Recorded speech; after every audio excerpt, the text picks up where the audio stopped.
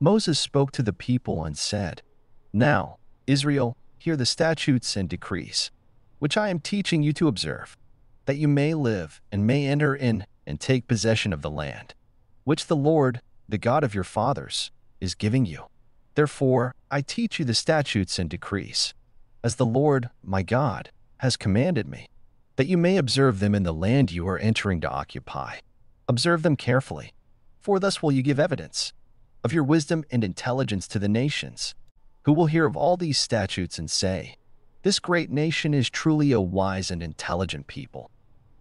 For what great nation is there that has God so close to it as the Lord, our God, is to us, whenever we call upon him? Or what great nation has statutes and decrees that are as just as this whole law, which I am setting before you today? However, take care and be earnestly on your guard, not to forget the things which your own eyes have seen, nor let them slip from your memory as long as you live, but teach them to your children and to your children's children. Praise the Lord, Jerusalem. Glorify the Lord, O Jerusalem.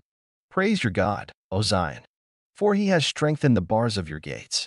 He has blessed your children within you. Praise the Lord, Jerusalem. He sends forth his command to the earth. Swiftly runs his word. He spreads snow like wool. Frost he strews like ashes. Praise the Lord, Jerusalem. He has proclaimed his word to Jacob, his statutes and his ordinances to Israel. He has not done thus for any other nation.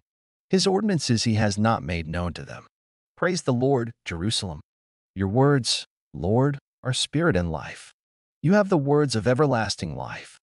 Jesus said to his disciples, "Do not think that I have come to abolish the law or the prophets. I have come not to abolish but to fulfill.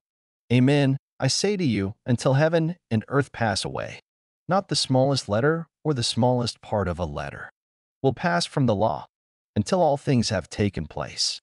Therefore, whoever breaks one of the least of these commandments and teaches others to do so will be called least in the kingdom of heaven.